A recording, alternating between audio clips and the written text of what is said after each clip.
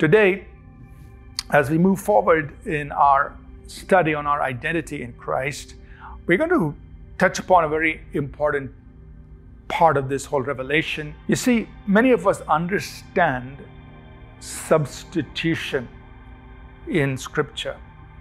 We understand substitution, which means one for or on behalf of the many.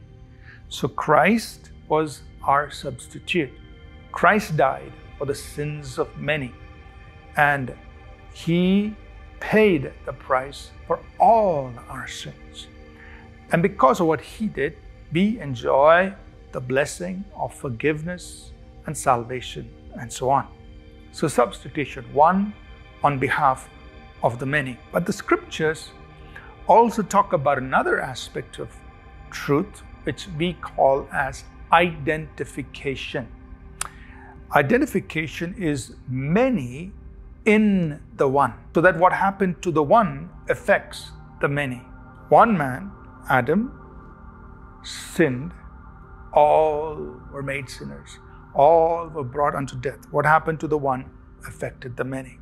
But the Bible also says, one man, Jesus, referred to as the last Adam, one man, he was obedient, and many in him were made righteous. The natural man, in the natural, we are identified with Adam, so that what happened to Adam affects all of us. The new creation man is identified in Christ, so that what happened to Christ is extended to the entire new creation. The new creation, which is you and I, we as believers are identified in Christ, in His death, in His burial, in His resurrection, in His ascension, and in His exaltation at the right hand of the Father. So when Christ died, you and I died. When Christ was buried, you and I were buried. When Christ was resurrected, you and I resurrected.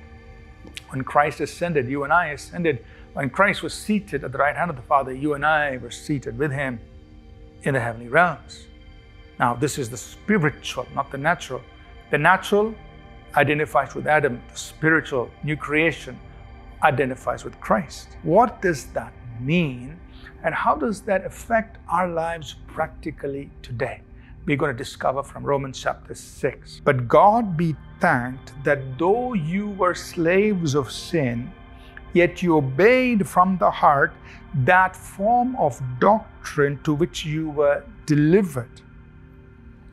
And having been set free from sin, you became slaves of righteousness.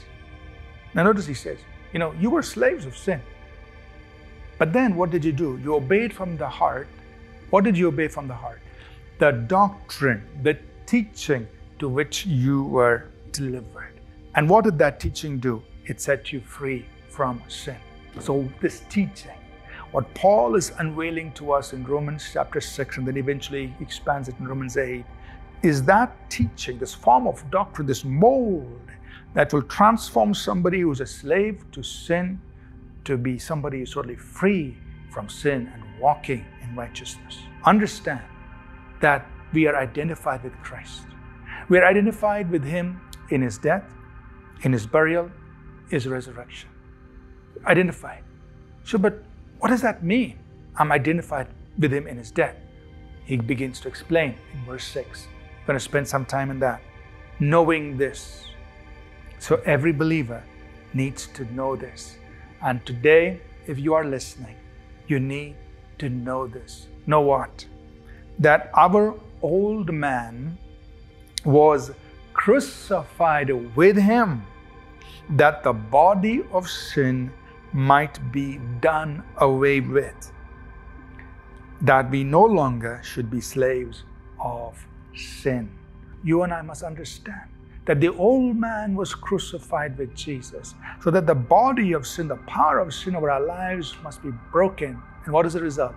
So that we should no longer be slaves of sin And he says, we have been buried with him.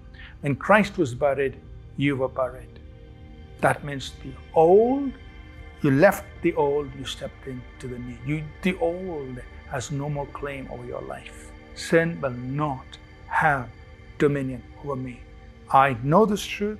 I accept it as a fact. I yield myself to this truth. That sin, I refuse to yield my members as a slave to that sin. I don't need to, and I refuse to do it.